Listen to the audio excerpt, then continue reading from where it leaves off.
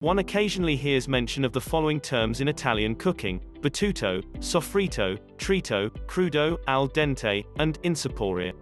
What do they mean? Battuto, which is often used in the same sense as soffritto, means beaten. A battuto is usually a very finely chopped mixture of salt pork, pork fat, or pancetta along with garlic and onions. It can also contain celery, carrots, hot or sweet chilies, and other ingredients as long as they are all very finely chopped. The mixture, because it's so finely chopped, almost looks like it's beaten together. Once it is sautéed with some olive oil, it becomes a soffritto. A soffritto, at its most basic, is a sauté of finely chopped onions in olive oil.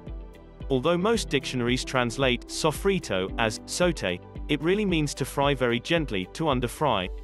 A soffritto is often the beginning point of a sauce or more involved dish. A more complex soffritto would also sauté finely chopped garlic, celery, or herbs, usually parsley, in the olive oil. As the onions begin to turn yellow, tomatoes or whatever else the dish requires, such as meat or vegetables, are added. A trito is the same as a battuto, except that it usually doesn't contain pork. It's very finely chopped vegetables, usually including some combination of onions, celery, garlic, carrot, and parsley. The concept also exists in French cooking, where it is called mirepoix.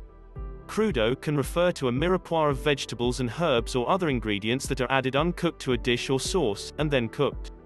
It can also be a mirepoix of herbs and vegetables, or any combination of these, that is put directly on or mixed with cooked food, for example, tossed with freshly cooked pasta. Al dente is a term used in reference to pasta cooking. It means to the teeth, saying that the pasta should have a slight bite to it, still offer a bit of resistance, after cooking. Insapore means to enhance the flavor. One would do this with an insapore tea, a mixture typically consisting of olive oil or butter, perhaps flavored with onion, garlic, and parsley added during or after the cooking.